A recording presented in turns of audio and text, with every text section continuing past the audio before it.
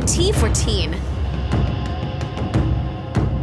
Hello and welcome back, Summoners. With every email we open, with every event we attend, we see how talented and inventive you folks can be. You take League of Legends and you make it into art, food, clothing, garden furnishings, and the wonders never cease.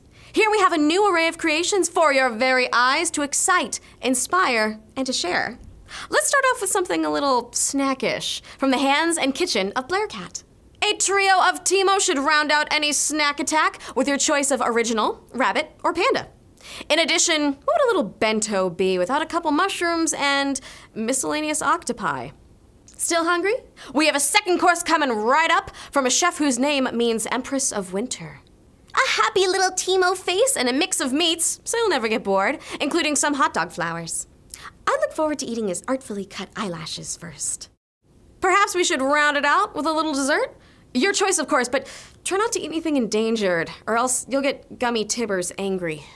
Lollipops, licorice, chocolate flowers, and more. It'll take a little bit of restraint to pick only a few instead of sampling all the local wildlife. Annie, of course, looks as sweet as can be in the middle of every kid's dream. If that didn't satisfy your sweet tooth, there's really not much more we can do other than show you Snow Emery's Ramus cake. Wait, cones for spines? Dude, sign me up for some cake cones. I am thrilled with the prospect. Although this Ramus might look like a delicious treat, it's his last effort to dissuade you from taking a bite by claiming he's just okay. What about a lighter sort of dessert?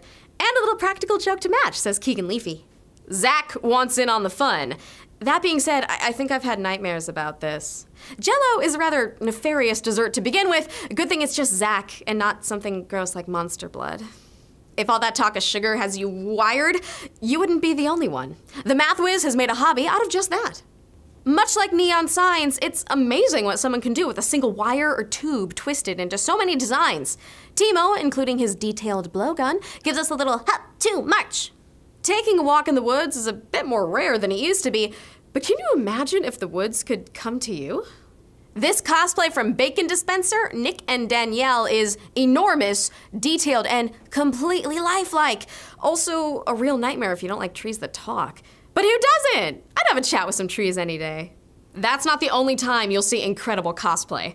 Just recently in Los Angeles, the annual Anime Expo took place, and summoners from all around Southern California dressed up.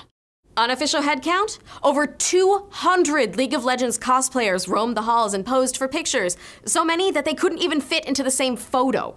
There were multiple skins and many well-known faces. Thanks so much to everyone who came to strut their stuff at Anime Expo.